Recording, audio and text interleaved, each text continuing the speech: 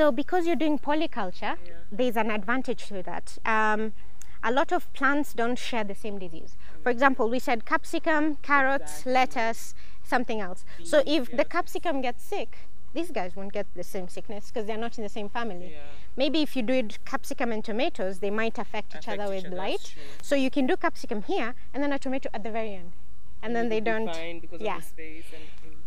And the other thing is, if a plant is super healthy, it's less likely to get sick.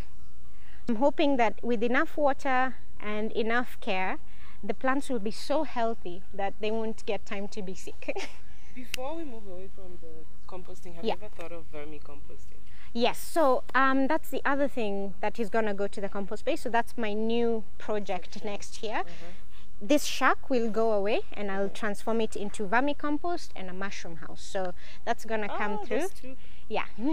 So you know what you're doing, she knows what she's doing. Yeah, and then at the very end where the sticks are, I'll also put now the crickets and insectary. So crickets, mealworms, black soldier fly, and anything else I can get that's, I mean, earthworms will be here, so we'll have like a whole insect tree going on. Mealworms are hard to get in Kenya. They are, but I will look for them and I will find them. So this is my square foot garden project with several squares. I'll show you how you can use the squares, what accessories you can add to them. Trellises are not the only ones. There's some nice juicy ones coming in with livestock, so that'll be interesting.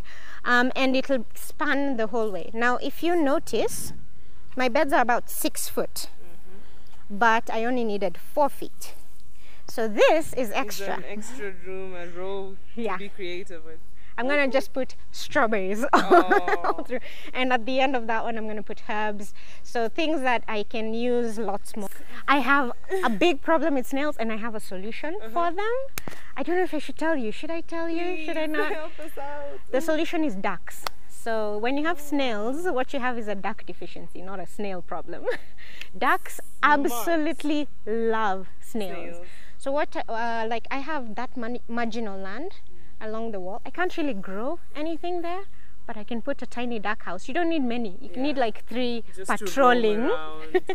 Yeah. So they're patrolling, they're eating the ducks. If you have a little pond for them, like and you don't have anything fancy, a swimming pool for kids, a kiddie pool. Keep it for them. Like a bucket that's just lying. Yeah, or big enough for their heads to dunk. They need to dunk. They have to because their noses need to be cleaned. One thing I've gotten a lot of requests about is herbs. This is my fledgling lemongrass. It's gonna grow much bigger, so I'm gonna get it. But this is more of a herb space. I've got some mint, which is dying in the heat, but and you smell that. I tried to grow it once and it died on me. Doesn't smell like normal mint, does it? It smells like citrusy, like a herbier type. So that's grapefruit mint, one of my favorites. I've got my thyme, I've got my marjoram, oregano. Oh, I've actually never seen the leaves. I always just get the powdered form. So smell this thyme. This is a different type of thyme. Ooh. Not bad. Where'd you get these?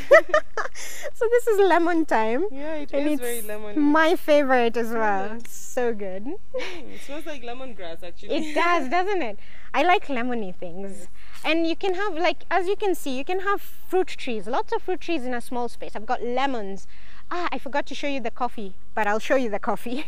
And there's apples. I didn't show you the apples. Let's go see the apples. So this is a Wambugu apple that I've let grow taller. I think they usually have them shorter, but it's got tiny apples on it. They're so tiny though. I don't know if yes, I don't know if I'm doing the right thing. I'm also still trying, so no, it's thriving. The fact that it's fruiting. Yeah, maybe it's too hot. But then I'll be doing a little bit more maintenance on the trees as well now that I'm coming into the space. Fruit trees don't necessarily need to take lots of space. You've got your guavas, like the guavas, I've got 2 and they feed us for months. We've got the lemon trees. They haven't started fruiting, but they're coming up. I've seen them flowering. I've got some pawpaws. Yep, these are really old, really old. I'm supposed to cut them down, but I like how they look. And over there, that takes up the most space, I've got my loquat tree. And you can imagine like full of yellow fruit. Like it's really cool. Yep, so this is the space I was saying. I can't really grow much here, so I'm going to try and keep ducks and then let them in for an hour or so. But I want to try wheat. I want to see how much wheat you can get from this small space. And the reason is we have gluten-free flours, so banana can be made into flour. Yes. I've got a sweet potato patch there. Yes. So all these are the Even flours. Ndoma can be made into flour. So all of these, I've got a sweet potato patch, but I also have a cassava patch. So you can bake cakes, you can do pancakes, and you're growing it all at home. So if it works, it's still going to be tried, but if it does work, it would be a really nice way to grow your flour in small spaces. That's true. So after the grain, I've got this tree. This really it looks much better when it's raining. And I've got a herb here that I want you to smell again. Oh yeah, we have white flies. Yes. Oh, what is this? It's like a special kind of lemon, like a sweet. I know, I love it. It's lemon verbena, my favorite herb for tea and everything. Oh my god. Everything drinks. So nice. This is coffee, actually. Yeah, here are the little coffee berries. Guys, you'll come see the coffee, little coffee beads, we'll call them for now. For now, they're tiny, tiny. So this area, as I said, it's going to be an experimental garden. It's going to be a wildlife pond. Every garden needs a little bit of water, like a source of water. People say, oh, mosquitoes will come, but what you don't remember is not just the mosquitoes. You'll bring in frogs, which eat the mosquitoes, but they won't only eat the mosquitoes, they'll also eat every other pest. You'll bring in dragonflies, who are predators for all these things, like whiteflies and aphids and everything that's bothering me. People think of wildlife as lions or giraffes or elephants, but the thing is, you have backyard wildlife and they're losing habitat. If you have a house in every place or every distance, equidistant to each other, you have killed lots and lots of habitat.